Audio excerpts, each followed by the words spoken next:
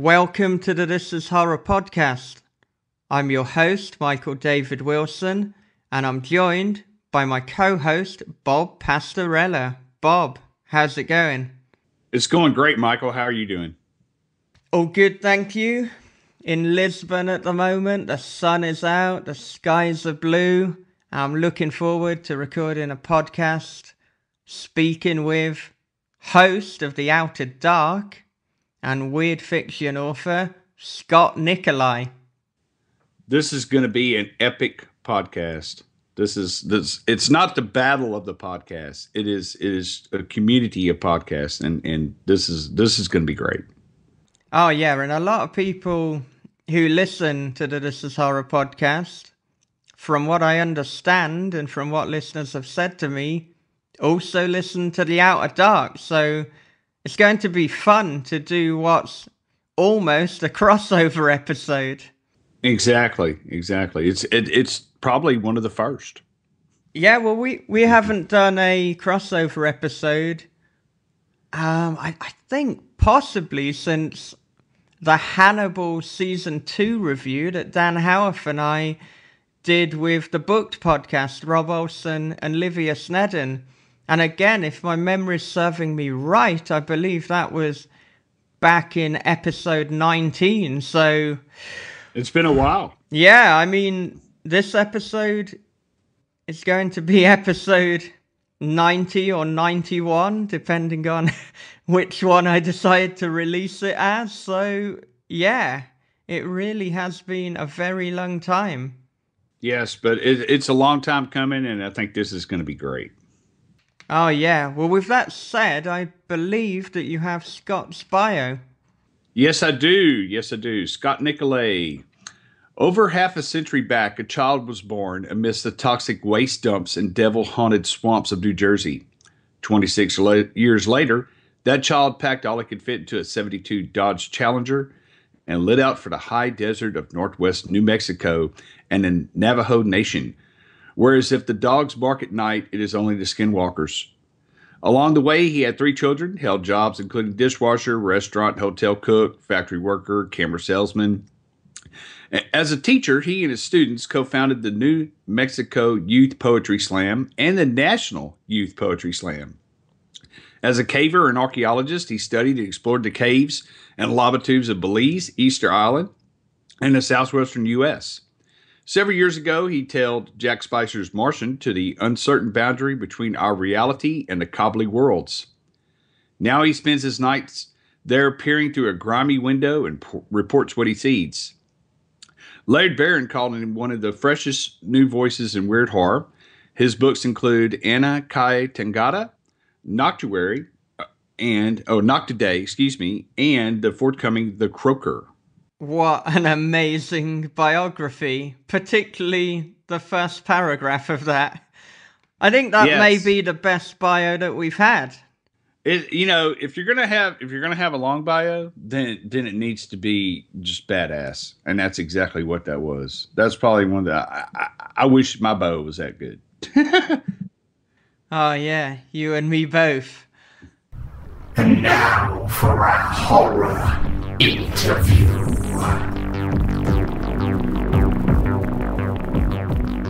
So, Scott, welcome to the This Is Horror podcast. Yeah, thanks for having me on, guys. It's nice to be on someone else's podcast and not have to worry about editing it later. Yeah, well, it's an absolute pleasure to have you here. And as I was saying to Bob, I think this is the first collaboration with someone from another podcast that we've done since around episode 19 with Booked, and this is going to be episode 91, so it's been a while. Interplanetary podcasting. Exactly. Definitely. Détente is what we've Why don't to begin with, if we could talk about your first experiences with story, whether that was writing, reading, or simply telling stories. I would say some kind of stories and an interest in stories and storytelling has been part of my whole life. I think a lot of it crystallized when I was about 7 years old, 6 or 7 years old, and I was growing up in New Jersey. And that was when I was in the second grade. It was 1969, 1970, I think. And at that time, I had heard there was in New York City, which was about an hour's travel from where I grew up, there was a famous DJ or broadcaster named Gene Shepard. You might be familiar with him. He's best known today because he's the guy who wrote and narrated the movie The Christmas Story, with the lamp and the BB gun and all that stuff. Right. And he's also, if you've read Jack Kerouac's On the Road, at the very end of On the Road, Jack Kerouac talks about this crazy all-night DJ, and that was Gene Shepard. He was part of the Beat Generation and all that stuff too. And he had this radio show late at night on WOR out of New York, and he would go all night and just talk, all kinds of random, crazy stream of consciousness stuff. And by my time, by say 1970, he had a regular show. I think it came on at like at 10:30 at night, and he did just an hour. And he would just get on and make up these crazy stories. And I was familiar with some because he had this traditional 4th of July story, Independence Day story. He told called Ludlow Kissel and the Dago bomb. Dago bomb is a rude expletive for Italians, but he explained in the story the way he said. I mean, we don't use it anymore, especially in my neighborhood. But it's a good way to get your ass kicked in my neighborhood growing up. And in fact, it was kind of an obsolete, expletive at that time. But anyways, it's about this fellow that the town inebriate who detonates like a giant Roman candle in the middle of the street and ends up blowing up half the neighborhood. And they would always play that on the radio on the 4th of July, and we'd listen to it, coming back from the fireworks shows and stuff like that. So I remember that one from like very, very early on. And it's a riveting story. And he would do all these sound effects. I remember that maybe from the time I was 3. So that Christmas, I got a transistor radio for my birthday. For Christmas. My birthday's not Christmas. So for Christmas, I got a transistor radio from my parents. And I had a little earphone, like a single earphone that you would sort of jam into your ear, into the wax and sort of try to stuff it in there as painfully as you could. And I would listen to him late at night when I was supposed to be going to sleep and listen to his show. And he would tell these incredible stories, some of them. I was just riveted with those stories. I mean, I remember them to this day. And I think that was a pivotal influence on me at that time. And I discovered around the same time the Hardy Boys and very shortly after H.P. Lovecraft's The Dunwich Horror. And I think a lot of things crystallized for me then. I was always obsessed with stories and monsters. And the other thing I think that was a real early input was every year on Halloween, I have to ask my brother if he remembers this, after the trick-or-treating that we would do here in the States, and we'd get home and it would be dark, and my dad would take the jack-o'-lantern and he'd put it on the cabinet of the stereo in the living room, and he'd light it and turn off all the lights. I guess my mom would just go to bed. I don't remember her having anything to do with this stuff. It's crazy stuff. And my brother and my brother was 3 years younger, so maybe it was just me at the beginning, and he'd sit down in the dark with us in the living room, and he would I don't know where he was making up these stories. I've never run into another one again. But he read a lot of, my father was a voracious reader, read a lot of science fiction especially, and he always had a stack of like 9 or 10 books from the local library, that was mostly science fiction, but just anything that was coming in. And, so I picked up on that stuff really, and he would tell these some of them were really good, my memory. And I wish I could remember more of them. I wish somehow we'd recorded it or something. So those are the early influences that came together for me, if that's the sort of thing you're looking for. So you can see that horror and really weird stuff is and also kind of a satirical edge is in there from the very beginning. Well, you mentioned your brother. So does your brother now write stories as well, or did he follow a similar path? No, he and I love my brother to death, but he and I are quite different. He was into athletics a lot more, and he became a salesman. He's doing quite well. He's more financially successful than me. He's a great guy, but I'll tell you one thing about my brother. He bought my maternal grandmother passed away in 2001, and she had this big old house. It was just about a mile from where I grew up. And a lot of the family lived in the same town at that time, or very close by. And my brother bought that house and renovated it. But that house is the setting of my story, Do You Like to Look at Monsters, which won the World Fantasy Award. So I told my brother the story is in your house, bro. I killed Uncle Quentin in your house. It's very refreshing to actually talk to someone who's read the Hardy Boys. Oh God, I'll tell you, there's an interesting thing, and you know these things, those little trivia things that tie together in my own stories that no one else would care about. But that second grade year again, I remember there was a kid named Sid Stoddard who later became kind of an asshole, and he had these older brothers that were like mean bullies and stuff. But he lived on a sort of a bit north of where I lived. It was like when I was a little kid. At that point in second grade, it was like farther than I was allowed to go by myself. So I think my parents had to drive me over. But there were in my class that year, there were several kids from that neighborhood that I had met before, and we became friends for a while. And I would go hang out over there, and my parents would come pick me up when it got dark, whatever. So I remember going over to Sid's house one time, and he had all these older brothers, which is a real advantage. I didn't have that when I was a kid. I had an older cousin, and I picked up a lot of stuff. Well, I'd said a lot of older cousins. I picked up some stuff from them, especially my cousin Stephanie. But this guy Sid had all like, I don't know, like 87 older brothers. You know, it's a big mob, and they all had, you know, it was back in those days, like they didn't have their own room, so there's like four guys sharing a room with, you know, bunk beds, right? Right. So I go into his room. It's like an army barracks or something, you know. I mean, there's like 2 bunk beds in one room, these old wooden bunk beds, and so we're sitting in this bed, and like on the railings of the bunk bed, his brothers had all their stuff. And I remember, and they had like Hardy Boys books like stacked up there. I guess one of them was like a Hardy Boys reader. And I remember specifically this one called The Crisscross Shadow. And I saw this incredibly ominous, you know, of course, fascinating thing, this cover. And I'm like, wow, what is this stuff? And Hardy Boys.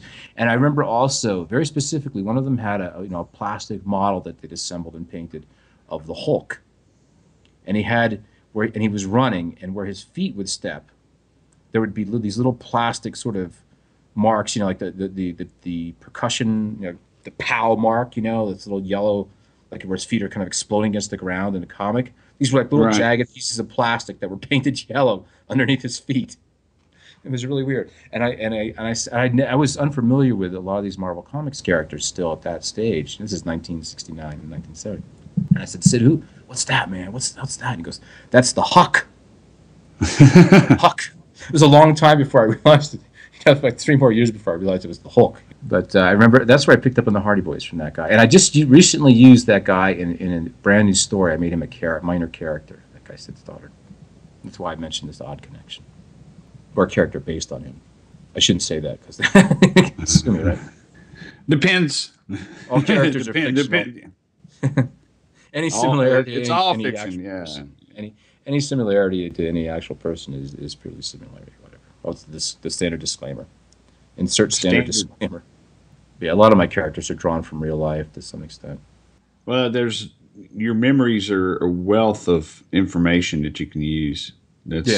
I'm finding that out, and instead of making up a character, I can just change someone's name. I always change a few aspects of it. Like, you know, that story I wrote that's set on Easter Island. You know, several of the people play roles that were a part of actual expeditions I was on. You know, I mean, like, the archaeologist does pretty much my role, and he's got some of my experiences, but his personality is not mine. I hope, because he's kind of a loser and I'm not a stoner. You know, not to put down people who use marijuana, but he's got issues. That guy, and the expedition lead, there was a guy who actually had that role in our expedition. But he wasn't a big asshole like the character in that story either. So I tend to make everyone a little bit more of an asshole. I love the Coen brothers. You know, the Coen brothers sometimes make movies where everybody's an asshole, like Burn After Reading, right? I always kind of like that. So just make everybody an asshole. Kind of like real life, right? Yeah. So what about the first story you ever wrote? Was that something you wrote after these experiences with the Hardy Boys and the Halloween stories and Lovecraft? Well, interestingly, I think I didn't really take to writing. I mean, maybe I had always had some sense I could always write well as a kid, and I could extemporize, you know, orally very well too. Most of the time. I mean, I had my duds, right? Everybody does, but and I wrote some stories, you know, from maybe the 5th grade on. But I wasn't one of those kids who was always compelled. It's really strange because I read so many writers, you know, talk interviews or autobiographies or biographies, and they talk about, you know, they were writing from the earliest age, and they're writing, you know, novels when they were in junior high and stuff like that. I remember trying to write this science fiction novel maybe when I was in like 8th grade or something like that, right? I mean, I don't know, there's probably 10 pages of it lying around somewhere, but it was just absolute garbage. And I was obsessed with Edgar Rice Burroughs then.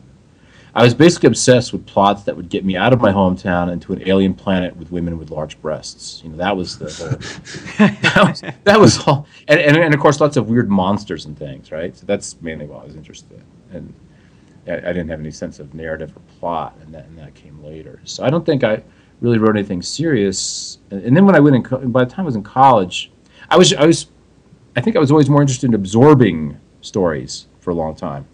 And you get to a certain point, what happened to me was I got to a certain point where I couldn't find enough of what I wanted anymore, and I felt compelled to create it myself. Does that make sense? Yeah, it makes a lot of sense. In fact, in college, which is in the 80s, mid-80s, that's when I really decided that I wanted to write, and I wanted to write seriously.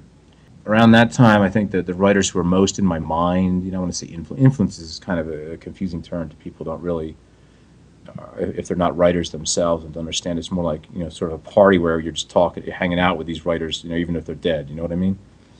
I think John Langan wrote a really good piece about that recently. It's not this, anxiety of influence like that asshole Harold Bloom wrote. It's more that, it's everybody's sharing, even if they're dead. The dead are still sharing with the living, and in some way, the writing of people that are still working is breathing new life back into works of people who are dead. It reinforms them and gives them new meaning and creates new connections. So anyway, the writers who were probably most on my mind at that time would have been Joyce and Faulkner and Gertrude Stein, Willa Cather, Calvino, Richard Brautigan, Kerouac, Hunter Thompson and Kerouac from a very early age. And those things were those are especially the writers I think that was most on my mind in informing what I was trying to do then. And I was also reading a lot of poetry, William Carlos Williams and Allen Ginsberg and Charles Olson, and the Beats were a huge influence at that time. So my approach to writing was very avant-garde. I wrote some stories in college. One was published. I think I have a scan of all the stories, all the pages in a folder on my Facebook page. And the story looks more like a poem. It's like written in broken lines. Even like some of the lines are just numbers. It's very avant-garde, But so I did write something, and I wrote a couple others that didn't get published. And I had this plan of all these stories I was going to write. All the stories were based on like major works of modern art, like really avant-garde modern art. From like surrealism and futurism and cubism and Dada and all that stuff, abstract expressionism.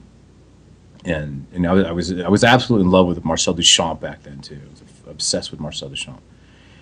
And I did a couple of those stories. The first one got published. The second one didn't. In a college literary magazine, it got published. And I kind of faded out with that and faded into poetry, and focused more on poetry for a long time. And that was really my emphasis. And then in the '90s, I really dug deep into noir, which is other long-time love of mine. I mean, I really feel that weird and noir are two sides of the same coin, which is something I've talked about before and written about. And I was deeply immersed in reading noir, and the writer that really crystallized a lot for me then in the 90s, as much as I love Dashiell Hammett and Jim Thompson and a lot of these other writers, and those are two real favorites, and Hammett was a huge influence from a very early age too. But Charles Willeford really blew my mind. I thought Charles Willeford was the greatest thing ever, and I still think he's really damn good. And after I'd read, that's the guy who did the Hoke Mosley. Yeah, Miami Blues. Oh, He's yeah. best known for that. I think my favorite is the shark-infested custard. But yeah, everything the guy wrote was gold, pretty much. If it wasn't good, some of it was tarnished gold, maybe some of it was fool's gold. It was all gold. Yeah, I saw the movie Miami Blues, and then I read the book, and I was like, "Oh man, this movie sucks compared to this book." The book was it's a so good movie, but the movie's a lot edgier, And if you read the book, that in that one particular, and it's a running theme throughout his work. He seems to be obsessed with butts, butt activities, with all kinds of sodomy. I still use lines from the movie. And I probably haven't seen the movie in almost 20 years, but if somebody presents me with something that I really, really want and it's affordable, it's a no-brainer, I'll look at them and go, wrap it up. Just like when he's talking about when Baldwin's talking about the boat. It's got to be Baldwin's best role, I think. Yeah. Other than 30 Rock. Oh yeah, definitely. Yeah, it's great stuff. So anyway, I read everything I could get by him, and I ran out. And I mean, there were other books, but they were out of print. I couldn't afford. The internet was coming around by then. So you could track down some of these things and get them. But I just decided to start writing, and I wrote several stories in kind of a noir vein. There was one called Big Dish Little Dog. I wrote that was the first one. This is mid '90s. This is about 20 years ago. And another one called It Ain't Easy Being Green. And these were stories. I labored over these stories. When I finished the first one, I thought, God, this is great. And I think they have their moments. I've lost these stories. I sent a lot of them out. None of them ever got published. There was one that was a mashup of Jim Thompson and H.P. Lovecraft. And that's actually the only one that survives, and no one will ever see it. I've showed it to maybe a couple people, but it's like no one's allowed to have it, a copy of it. Because I don't. And anyway, it's the mashup of H.P. Lovecraft and Jim Thompson, and it was called "The Cthulhu Inside Me," which is just awful, And I think I go back. It has moments. It definitely has moments. I think of the sort of stuff I've gotten that I think in my writing are good and strong, and I liked it too. But it's not something I would publish now. It's about a librarian who becomes obsessed with this. He's a voyeur, and he becomes obsessed with this one particular girl, but his thing is that when girls are using the computers on the internet table, he goes in the shelves and peeks, up their skirts from behind the next shelf, and he sees this girl like there's something moving around inside her skirt, he becomes obsessed with her, and she's got some Lovecraftian action going on up there. None of their books. Rewrite that story. No, it's garbage. I would never. It's like the horse pulpy crap, and it's there's a scene at the end. Yeah, the girl's a dominatrix, and there's a scene at the end where she like beats the sub to death with an anti-theft device from a car. And I don't know, it's a piece of crap. I think the end of the story has the two of them like going off like on a crime spree, like like natural born killers, and going to meet a guy who's implied to be Bill Gates, and that Bill Gates is like Nyarlathotep or something. It's just the worst garbage. But all those stories, and I wrote a couple others. There was a swords and sorcery story, which is actually, if I ever salvage any of them, it would be that one, because of a very Clark Ashton Smith influenced thing, and I think that one actually might be fun to polish up if I ever wanted to do some of that stuff for fun. But none of those ever published. I sent them out. And a lot of times back then, 20 years ago, people never even responded, never even returned your manuscript, even if you sent like a stamped self-addressed envelope. So some of these things just disappeared. And then the hard drive that I used at that time is from my old work computer, and I had used some kind of compression software, and then I think it's compressed again. And I've never been able to find like the exact combination of like two different compression softwares to decompress it. So I have these files still, but nobody can open them. See, the youth of today will never understand the struggle, the real struggle of the pre-internet subbing. A joke about that. We used to walk uphill to the post office, in the snow, and wait years. Oh, no shit, Bob. I'll tell you what. There were two. I got like the mystery writers market or something. There's the book, the Poets Market, that is poets everybody has. It's online. Mm-hmm. All this stuff's online now, right? But I have like 5 or 6 of these old books that are thick and huge. And I don't think I for what I ever subbed out of those books wasn't worth it much. But the mystery writers one, I think, or there's fiction writers, whatever it was, short story. I found there was a magazine called Hard Boiled, one called Noir, and I thought these are perfect for this sort of thing. Of course, the stuff I was doing wasn't. I was doing stuff about like losers that got into situations over their heads, and shit went south real fast, And those are the best stories. They probably maybe not then in general, but I mean those are the stories that I love. I mean you kind of hit the nail right on the head when you said that noir in weird fiction.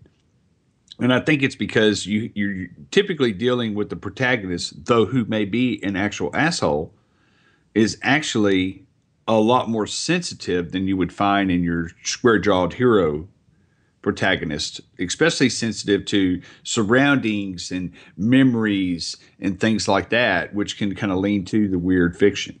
Right, and especially likely to get into bad situations that are going to be close to the edge. And what's Hunter Thompson say about the edge? The only people who know where it is are the ones who've gone over. Exactly. So yeah, and I think that's very true about Weird and Noir. But so yeah, I wrote a bunch of these stories. And anyway, like I say, I sub to these magazines, hard-boiled noir stuff like that. Magazines that I thought, this is like the perfect market for me. I just love to be in a magazine with that name, and they never returned. And to this day, to this very day, like 20 years later, every time I go to pick up my mail at the post office box, I don't have home mail delivery. I have to go to the post office in town. I have to drive like 40 miles, right?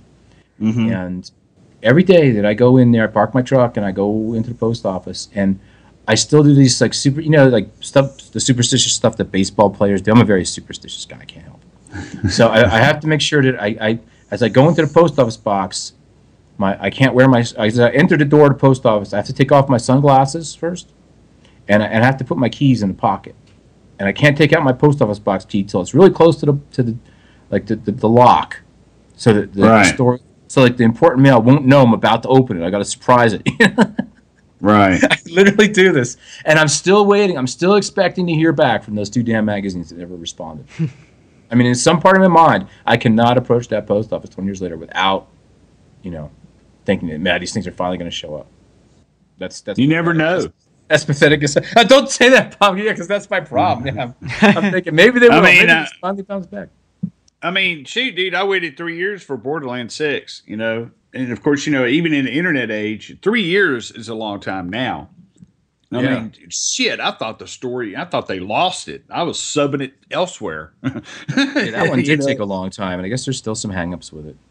That's from other contributors. I'm not bashing anything there.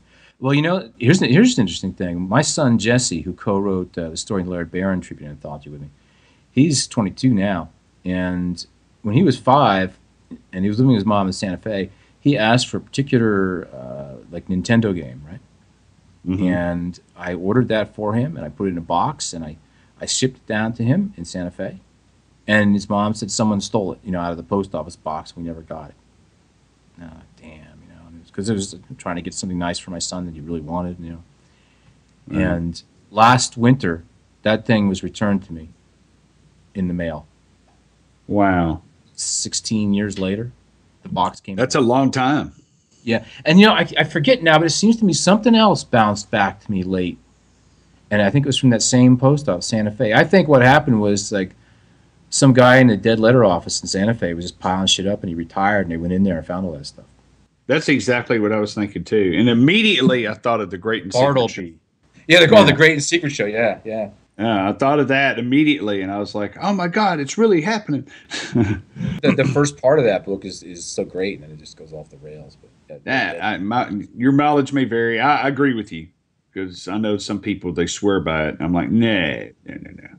I'm not. Nothing beats books of blood. Nothing. Yeah, exactly. That was his. And Stephen King said, "I've seen the future of horror." It was Clive Barker. He was kind of saying, yeah, I've seen the future of horror, but not necessarily the future of Clive Barker. Yeah, exactly. Where were we? I tend to go on a lot of tangents, so I probably derailed the train of the interview. I'm still waiting, I'll let you guys know if those things ever come back. Yeah, please do. I mean, 16 years later for a Nintendo game to be returned that's insane, isn't it? It is. Yeah, that is crazy.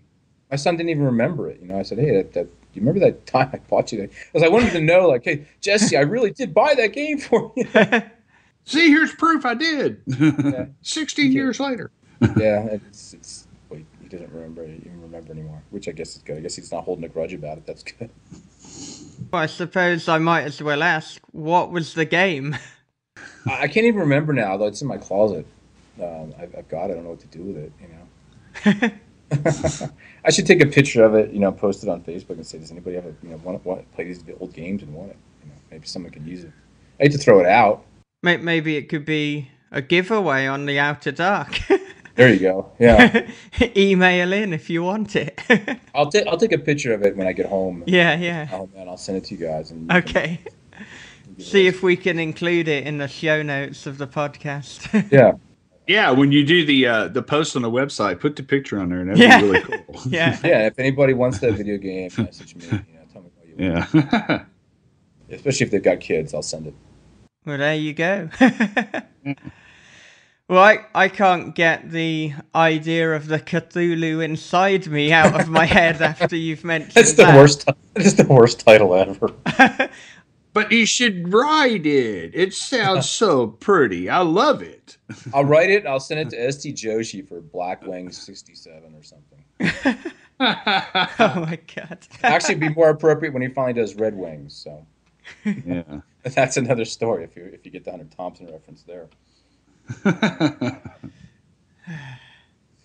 Oh God. That's And I think Bob just got that one right.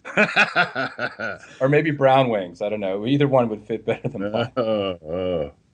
That's that particular story, especially. I mean, did you ever get any feedback for the Cthulhu inside me? Because I just feel that even from what you've said about it, you couldn't be indifferent to it. You're either gonna really dig it. Feedback I remember is it's the very last thing of mine that my ex-wife ever read, and after she finished it, she kind of had this horrified look on her face, and she said, "Scott Nicolay," and that was the whole feedback she gave me. And she never ever would read anything I wrote ever again. Well, I'm just imagining with the success that Joshua Chaplinsky of Lit Reactor has found with Kanye West Reanimated.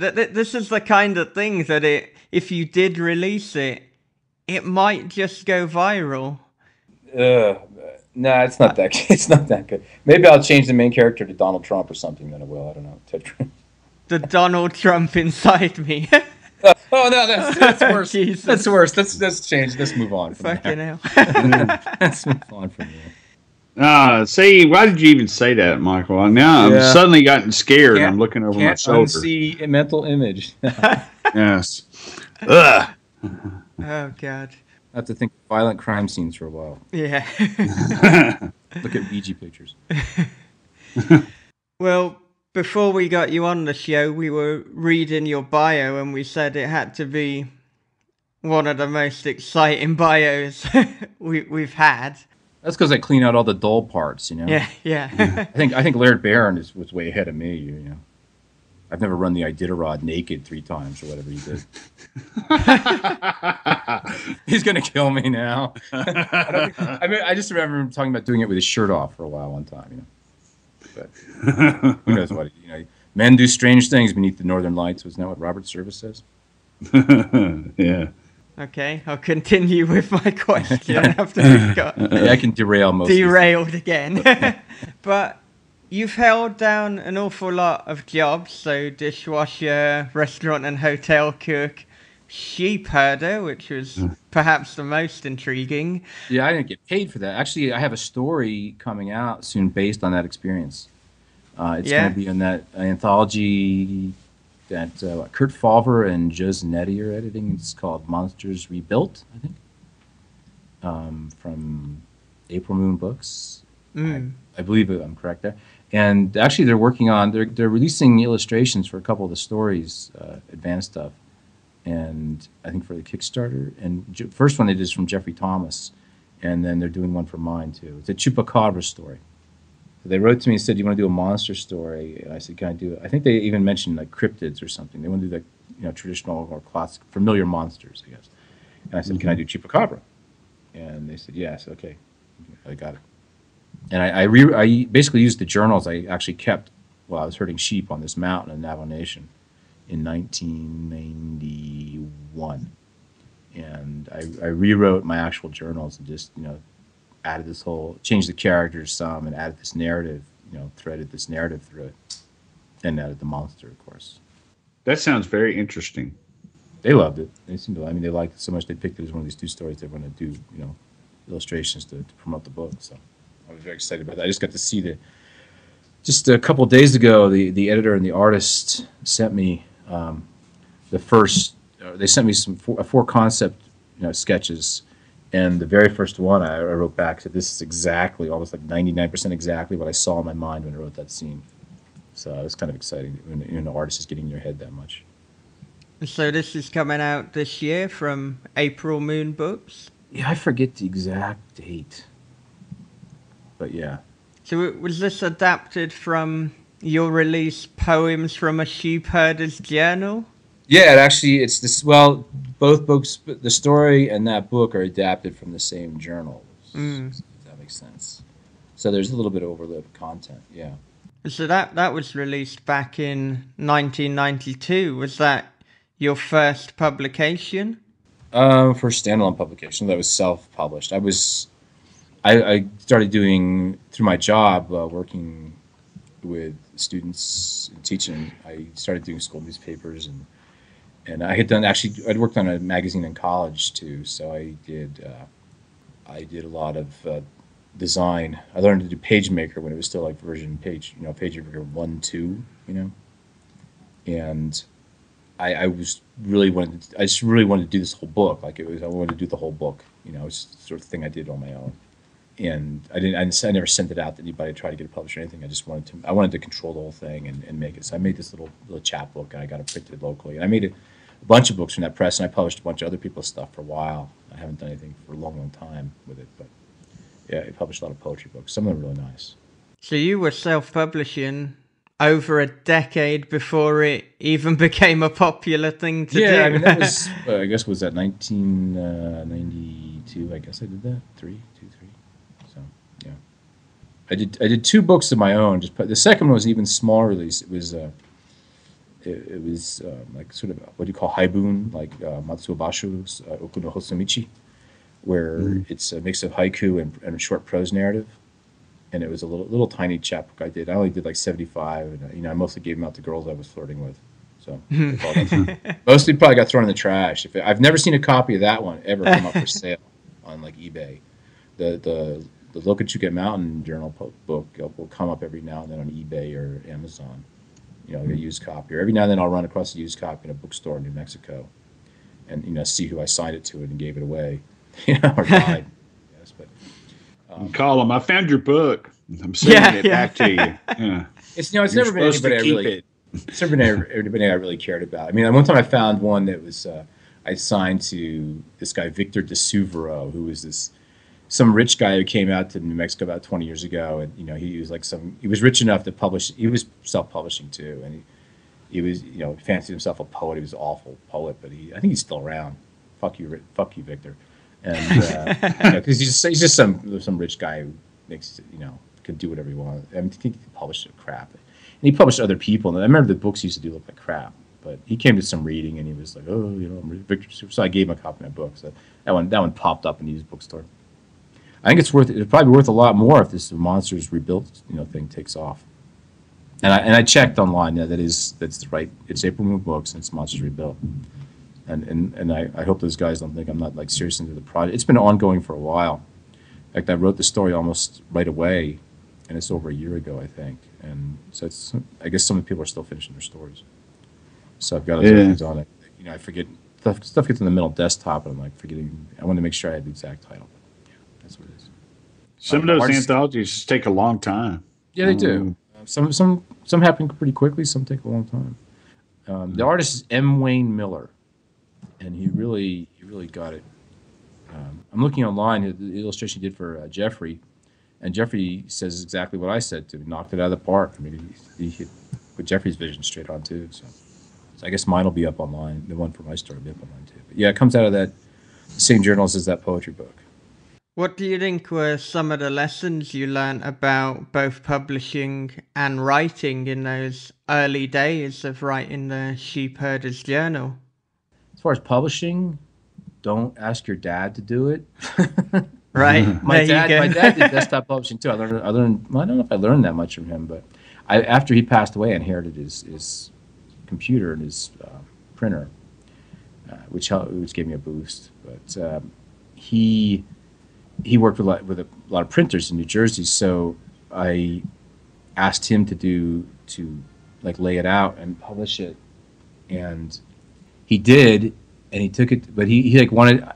If you ever see this thing, some of the poets that were big influences on me, like Charles Olson or William Cross Williams, Joanne Kiger, Miri Baraka, write poetry that they don't line up. It doesn't left justify. It's kind of spread around the page, and there's lots of reasons for that.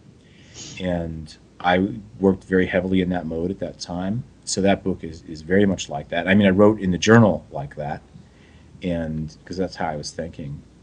And my dad wanted to make it all love justified. I'm like, we got this huge argument. And anyway, so I was living in Mexico. I came home for Christmas, and I gave him the stuff and the file, and he said he'd get it printed for me. And he got it printed. And I had this vision. The cover of the book was this picture of a butterfly. It's a particular butterfly, I think, called Weird-Noir's Admiral, that I had seen on the mountain. And I had scanned like a picture of it out of an old field guide that I had when I was a kid.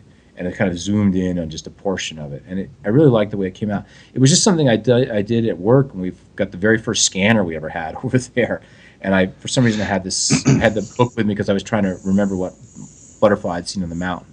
And so I scanned this picture, and I just liked it had this really rich quality to the scan when I blew it up. It was just an odd coincidence, a fortunate accident, that happens so much in the creative process. So I later used that as the cover of the book, and is the image I had on hand, and of course it fit the narrative. It's mentioned in the narrative, or in the poems. And I wanted I wanted it to be kind of a rich chocolate brown, the printing on sort of a khaki background. I mean, I had this very clear image of how I wanted it to be. So I get it back from my dad, and the ink is mint green, like bright, this lurid mint green.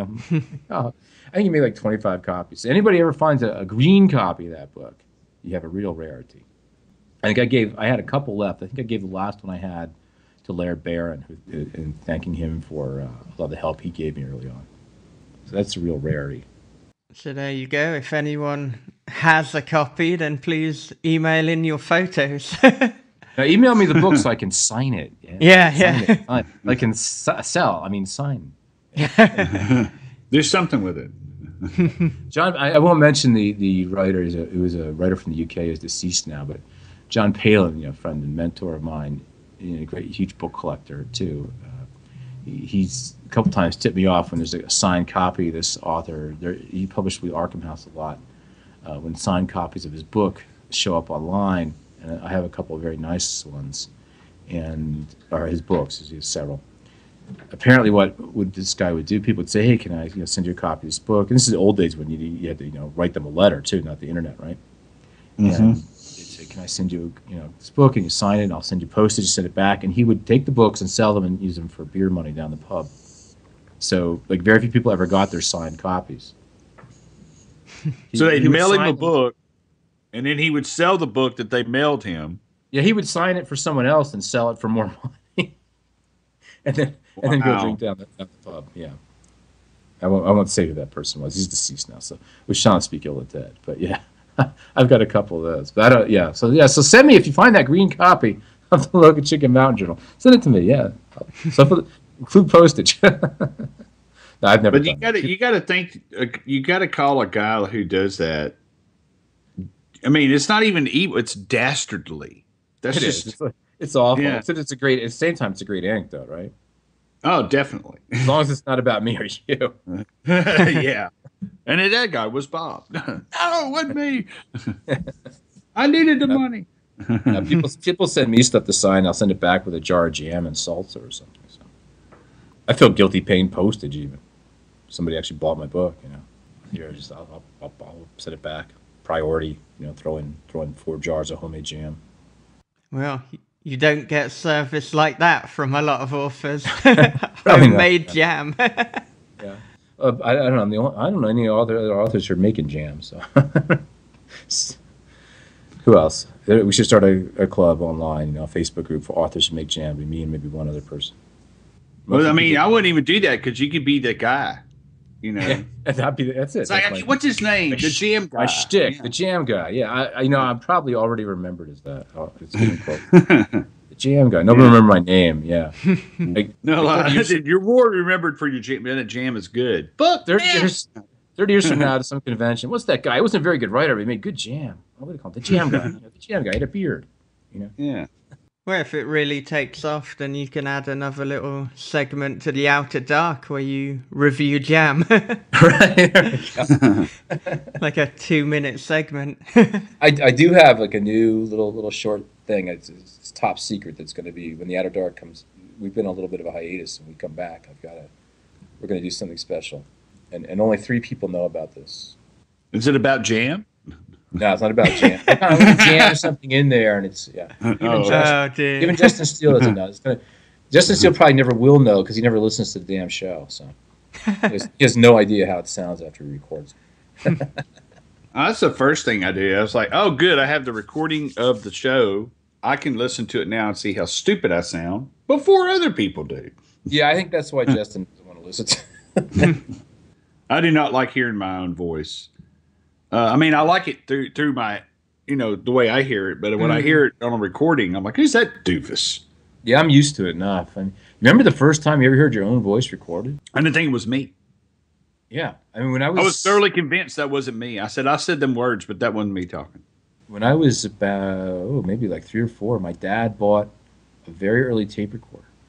I don't know if he bought it or maybe we just went shopping and looked in a shop. I remember recording my voice, or him recording my voice and playing it back, and it freaked me out.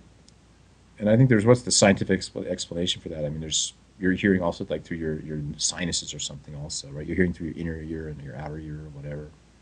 Exactly. Your third eye and your pineal gland, and well, that's what it is. It's acoustics is what it is. But I mean, the way you hear, I did a lot of studying in sensation and perception, and one of the most fascinating things was when I learned that if there's complete silence, your brain will make noise. Yeah, John Cage talked about that. To keep the little things inside your ears moving, they have to continuously move. And that noise is typically a high-pitched whine. Yep. John Cage talked about they put him in the super soundproof room because he was obsessed with ambient sounds and environmental sound. And they put him in this super soundproof room, and he said even there was no sound. There were 2 sounds. You could hear his heart. You could hear that high-pitched whine, which was the brain, the function of the brain. Right. And it's like, to me, I've always been fascinated with that. That and the fact that people think that they have such a thing as an auditory subliminal message, which you can't have because of the way the ear operates. Yeah. I just pitched my 3 books there for people to buy. There you go. That was a subliminal message right there. The high pitched whine, I'm thinking that'd be a great story. Someone going crazy from their own high pitched whine. You've heard of the Taos hum, haven't you? What's that now? Have you ever heard of the Taos hum? No. Taos, New Mexico, kind of arty place now. Or at least it was. Now it's more kind of touristy than arty. But and of course, it's a very ancient pueblo there. It's still, people still live there, the indigenous people. So the town was built around the Spanish settlement was built around the pueblo, and the town was built around the settlement. And so there's sort of 3 cultures there still. Well, maybe 4. There's the pueblo, there's the Spanish settlers, Mexican settlers, there's the older people, there's the hippies that came, and then there's all the new wave of Mexicans, I guess, which I count as one, but I've been there for 26 years. But not in Taos anyway. So Taos was famous for a long time for this thing called the Taos hum. A lot of people could hear this hum. And this is not the only place on earth this happens, but they could hear this strange, very low hum. It was written about. No one could ever prove it or test it or record it, as far as I know. And some time ago, I think back in the late 90s, it disappeared after, decades or a century or more. And it's funny because there was this other thing about Taos that was kind of a local joke. On the way in the north side of town, there was a blinking light. The traffic light that was just a blinking light, You got to slow down or stop. But it would never actually change like red, green, and it just blinked. And they got rid of that and made it a regular traffic light. I say that's when the Taos hum stopped, when they got rid of the blinking light. It was the blinking light all along. Wow. I'd be shocked if I'd be shocked if it actually was the same time. That would be kind of weird. But both of those things I think disappeared. And the one very obviously was just changed into mechanically changed into a regular traffic light. But the other, the infamous Taos hum, which was a New Mexico legend, disappeared in late 90s. Well, they have these recordings. I've seen the videos, and I don't know exactly where they're at, but of this foghorn sounding tone. Oh, I know what you're talking about. Yeah, and it's so eerie. I don't know what it is. I forget where that is, but that's some other place. And there's some other place where they hear these weird booms all the time, right? Yeah, and it's like, where are these sounds coming from? Lovecraft was talking about that in the Dunwich Horror too in the beginning. That minister is talking about these sounds coming out of the earth. Right. And, So I so think we'll they've got like a ton of explanations. Teutonic plates, and of course, meme, the way I think. Teutonic plates or tectonic plates? Those are two different things. Some kind of like Scandinavian death metal band down there.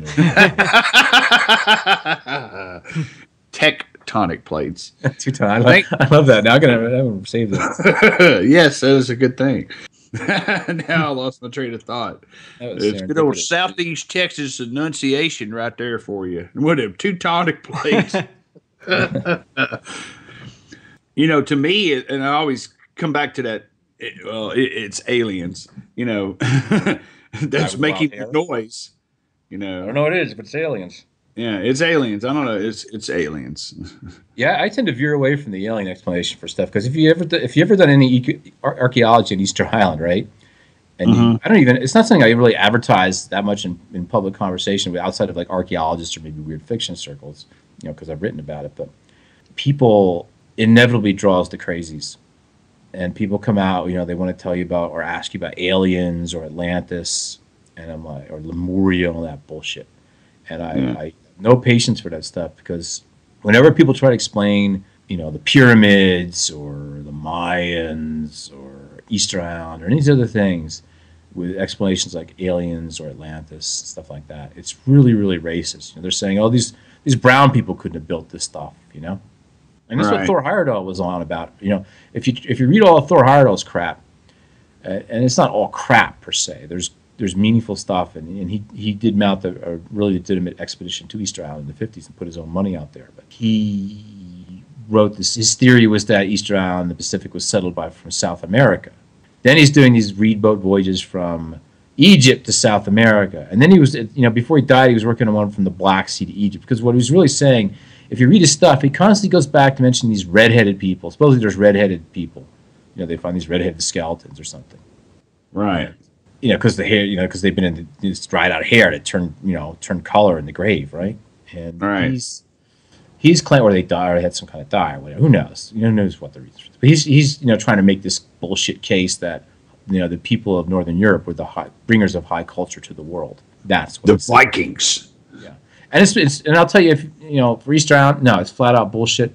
The Polynesians definitely made it to South America. There's no evidence that South Americans ever made it to Polynesia because nowhere in Polynesia is there pottery or textiles. And those are the two archaeological trademarks of pretty much all the high cultures of the Andes. There's absolutely no ceramics on Easter Island. They had clay, and their ancestors, the Lapita, early Polynesians, knew how to make pottery, but it died out during the migrations. They had clay on the island, but they never made pottery. And there's no pottery until Europeans come. So for that. So anyway, that whole Atlantis alien stuff, I hate that. And it's it's always there's always the implication that only white people can make this sort of stuff, And there's traditional people had great engineering skills, and the Polynesians were the greatest navigators that ever lived until the invention of the compass. Anyway, I digress again, but there you have it. So yeah, we could talk about aliens in terms of the X-Files and stuff like that. I mean, I believe there's life on other planets. I'm really fascinated by that weird star, that star that keeps dimming, incredibly, that they might think has some kind of alien superstructure around it. I really hope that is. Well, I mean, we talk about it a lot at work because we get bored sometimes, and I try to tell my coworkers, they're like, do you think that there's life on other planets? I said there has to be, but I think there's a reason why that we're never going to see it. Yeah, they've seen our TV broadcasts. That's it's like you got to seen Full House. They're not coming here. It's basically, to me, it's like that's probably the last mystery, and it's going to remain a mystery. I don't know. I think I wouldn't be surprised if we find out any day, but I don't think they're hanging out here and probing people's anuses or anything. No, I don't. I don't believe in any of that. I think that stuff's just rather humorous, to tell you the truth. I mean, in New Mexico, we get flooded with that stuff all the time. There's a town called Dulce. It's on the Hickory Apache Reservation, which is 60, 90 miles east of where I live. It's on the way to Taos. And I have some friends out there.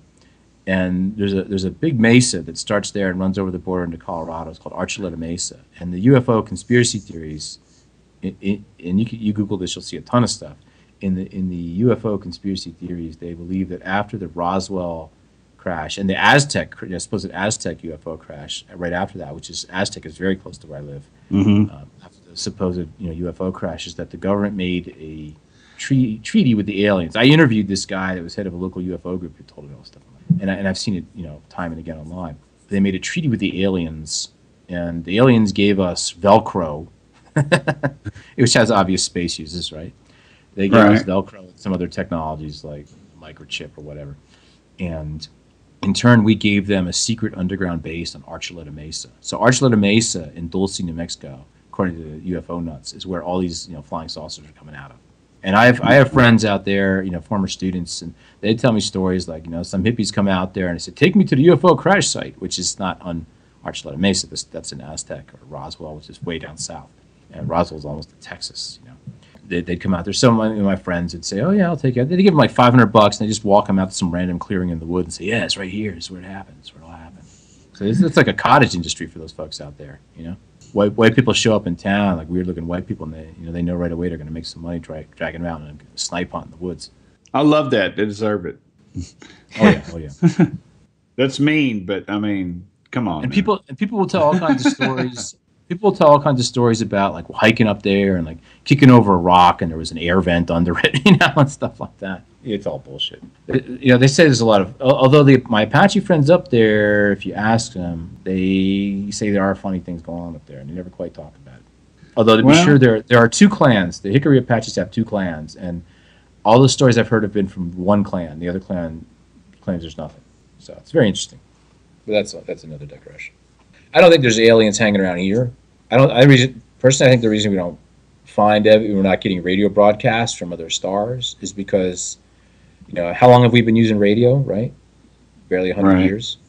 I mean, I think it's a technology that within 100 years we won't be using anymore. We'll be using, some kind of other method of communication for that sort of thing. Gravity waves. Right. And I'm not saying that we won't ever communicate with them. I think that we'll discover that they're so far away. People do not understand the vastness of the universe and how we're in a galaxy, and the next galaxy, even if we could send someone out there, we'd have to send like their whole family. It'd be a generation of people that would eventually get to that destination. I think the next star. Yeah. To get to the next star. Although now they got this thing where they think they can send like a tiny probe out there within a generation. Well, who knows? I've read a lot of science fiction. I read a lot of that. I read when I can cutting edge science too. I try to keep up with it, not as much as I used to. And there are some potentials. I mean, we have nothing now. We have nothing now that could reach sublight speeds. And until we do, it's not going to happen. Exactly. That one. I mean, I'm just that one star. It's got a number designation where they found it dims like 20 to 70%, and they think it might be because some sort of alien superstructure is passing in front of it, and it's a legitimate explanation. Something weird is going on. So supposedly they're tuning a lot of the radio telescopes to it now, and we haven't heard anything back. I'd like to, it's one of the more promising leads that's been found out there. But I doubt, that any advanced civilization is probably still using radio. You read Ian M. Banks, right, in his books, these really advanced civilizations, they sublime, they abandon any kind of material form, and that's probably what would happen. Or maybe their robots killed them all, or they had nuclear wars, who knows. I said recently online, I think, things happen for a reason, and I think the reason the human race happened is so it can destroy itself and exist as a cautionary tale for aliens, or for whatever evolves next on this planet. I don't think we're it. We're just a fable. Yeah, I don't think we're the end game for intelligent life on this planet.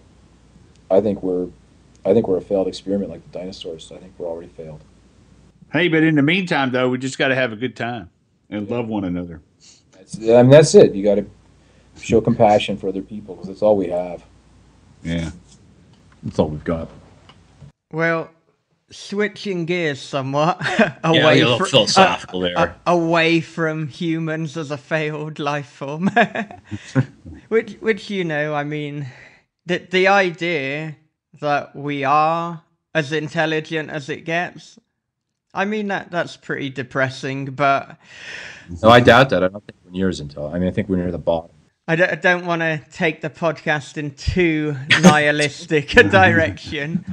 Well, so, I'm not like Ligotti. I'm not an antinatalist. I don't.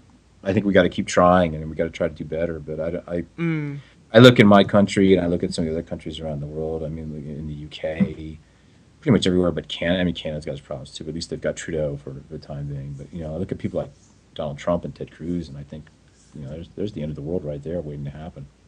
Yeah. Scary. Difficult to argue with. It's a scary time.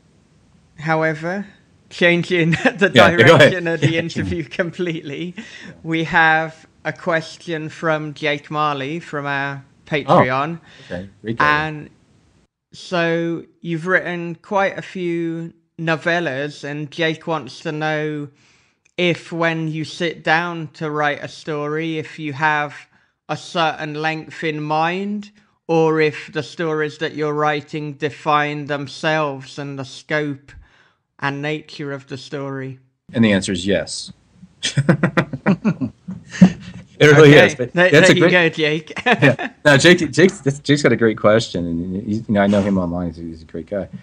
It's a really good question because I often do, or usually do, sit down with a particular length in mind, and I blow it widely. I think when I sat down, let's see, what's one of the longest stories I've written? Fragmites, which is on the Kaitangata, my first collection. That story is at least 20,000 words, I think maybe longer. When I started that one, I thought, all right, this one is, I finally got an idea, it's going to be a 4,000 or 5,000 word story and I can sell it.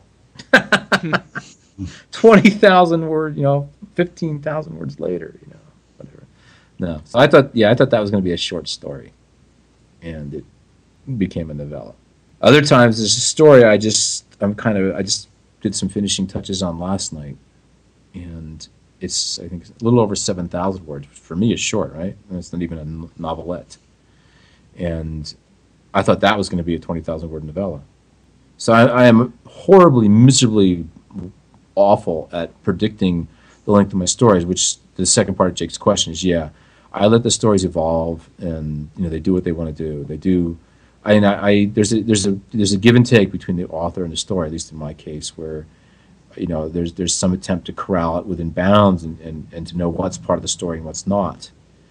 At the same time, you got to let what the story, you got to give it its head, so to speak, like you would with a horse, and let it go. But at the same time, you've got the reins, and you've got to get to the end point eventually, but it may not take the route you planned. I was on a panel about novellas with Jack Ketchum and some other folks about a year ago at the World Horror Convention, and pretty much everybody that's writing a lot of novellas said the same thing. It's a very organic form, more so than the short story or the novel in some ways, which have kind of a more set length and a more set structure. I mean, the short story is almost as set a structure. The 4,000 or 5,000 word short story is almost as set a structure as haiku in its way. It has very specific things that it does, even though there's an incredible, infinite range of possibilities you can do with that. The novella is a very organic form. Well, I was going to say, you spoke about deviating from the route that you take from your plan. So how much planning is going into that when you write your initial draft? Well, it's not necessarily, I guess maybe if I say it's like, taking a different route, it's not necessarily the stories go in different directions. It's maybe there's more to see along the road than you realize when you start out with it. And partly because when I started writing again in the late part of the last decade, because I said I wrote some stories in the 80s, I wrote some stories in the 90s, and then I really got serious towards the end of the last decade, around 2008, 2009, 10 maybe. And that's when I wrote the stories that I've been publishing, and that that many of them are in Anakai Tangata, and there's a few that I wrote before that I didn't collect and don't plan to collect, although I still think they're good stories. They just didn't fit with those stories. I began, especially with the title story of Anakai Tangata, I began taking an approach unconsciously at first, and then as that story grew, and then as I wrote other stories later, it became conscious eventually. And then I've been doing other things unconsciously, I guess. That you start with things, you're doing them without realizing it, and then at some level, at some level of consciousness, and sometimes this happens unconsciously too in the creative process. You either reject those processes or things that are happening, or you embrace them and increase and enhance them. Does that make sense? You guys, I know exactly what you're talking about. Yeah. So I realized at some point, I was always interested in storytelling. I was interested in atmosphere. And that goes way back to my early exposure to the Dunwich Horror, which is really a story all about atmosphere, right? If you think of it, Lovecraft starts the story with he breaks all the rules. Instead of going right into the action, giving you that hook, the first paragraph that you think you're supposed to do, that people tell people that's what you got to do. Bullshit. He says, sometimes, you take the wrong turn on this road, on the Aylesbury Pike, and you go through here, and the frogs are too loud, and everything is real creepy, and there's weird hills and stuff like that. And then you get back on the main road, and it's only then, like a page later, then do you find out about Dunwich. Oh, and let me tell you about this weird old minister that used to be in Dunwich. He used to say this, that, and then he disappeared, and then this other stuff happened, and they got these old dissolved families out there that are really fucked up, and okay, let's finally start the story 3 pages later, right? 3 pages, like 3 or 4 pages of building atmosphere only. That's setting the hook. Yeah, which is powerful when done right. Yeah, and he did it. I mean, I think S.T. Joshi hates that story, and he hates it because it's a story that talks about the soul, right? Lovecraft doesn't, he never talks about the soul, but it's a technically there's some amazing things he does in this story, amazing things, and they still stand up really, really well. But he ripped that off whole from Algernon Blackwood's The Willows, which does the same exact thing at the beginning. Exactly. Although it goes in a different direction. And Lovecraft repeats that in a shorter form at the beginning of The Color Out of Space, too. It's set in the same part of Massachusetts, which incidentally is where like the uncle who gave me a copy of The Dunwich Horror when I was in 2nd grade lived in that part of Massachusetts, which I didn't realize until a few years ago, which is pretty weird. And when I dream about visiting his old house, it's the Whately Mansion. And it's been that way for years.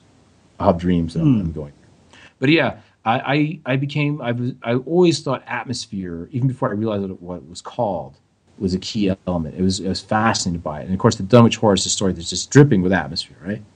Literally, it's a miasma of the whole story.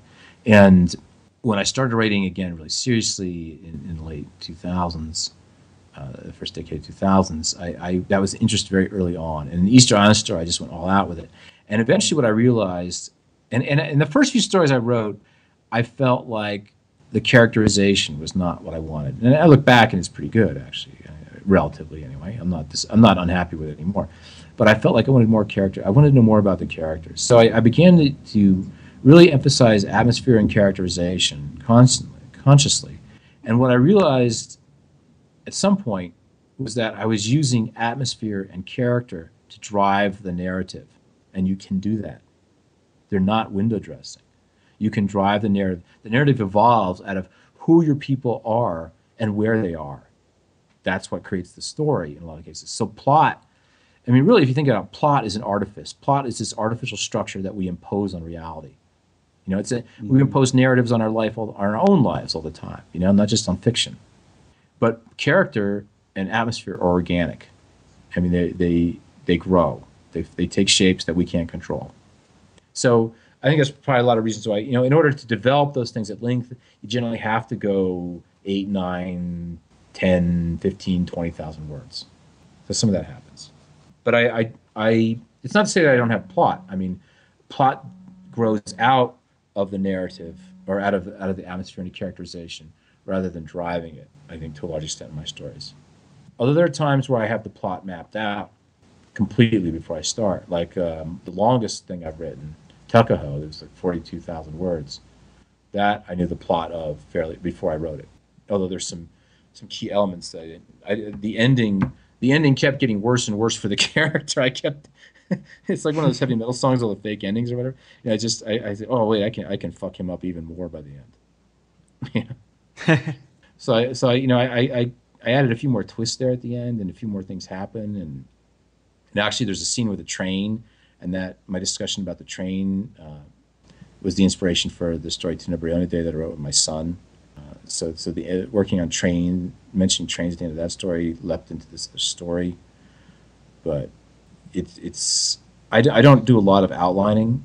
A while back I stayed at another writer friend's house, and I stayed in, I guess it was his study. I don't say he's a great writer, a really excellent writer. But I don't want to. I don't want to.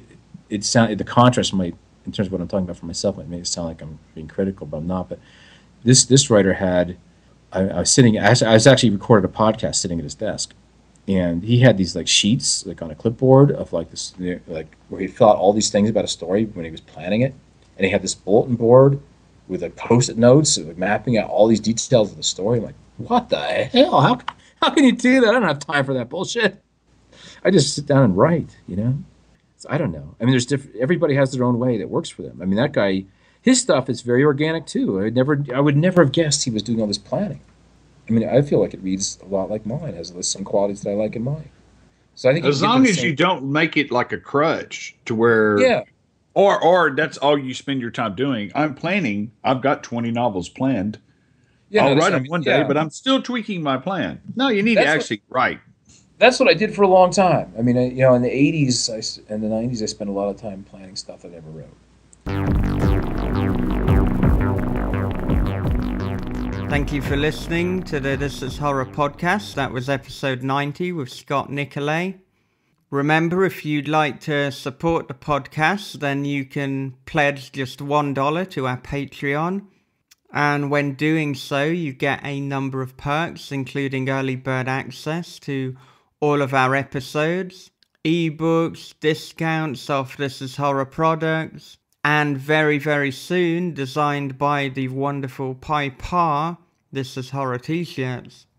Another way in which you can support the show that will cost you absolutely no money is to leave us a review over on iTunes, or simply, if there's an episode you've enjoyed, share it with a friend, whether on social media, email, or even a recommendation in person. An incredible thing to contemplate, I know, in this digital age, but it can happen.